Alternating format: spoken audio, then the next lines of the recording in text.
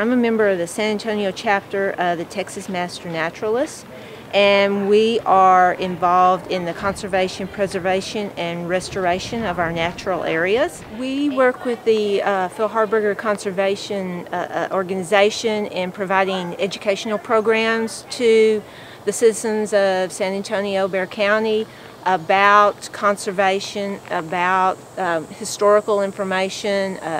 For example, today they're talking, there's a educational program on watershed.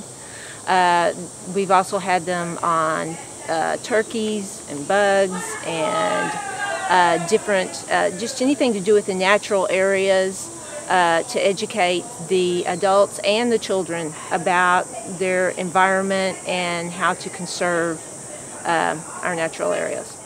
And to become a member, you become a Master Naturalist. You go through a 10-week course of 40 hours. And we learn what it is to be a Master Naturalist. We have about 20 different topics that we cover about geology, geography, weather, plants, animals, etc. So it's a wide range of topics that we cover, not just plants, not just geography. So I've really enjoyed becoming a Master Naturalist. I graduated last year, and it's a good opportunity to get out and see different areas within San Antonio. I've been to places I never knew about, I never knew existed, so it's great for that for me. And educational wise, I've learned so much, and I'm able to share about San Antonio, about our natural areas with other individuals. So that's the biggest plus of it, is sharing that information with others.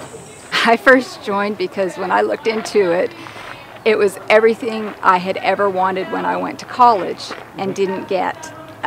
When you go to college, you do the textbook thing and memorize. And Master Naturalist is you go and you learn, but you have fun. It affects you on an individual basis. You know how you can help or what you can do to make a difference, and it was just right up my alley.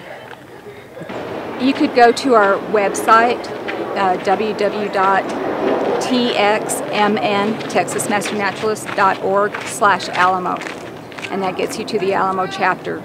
And there's information about classes right there. We have fall and spring classes.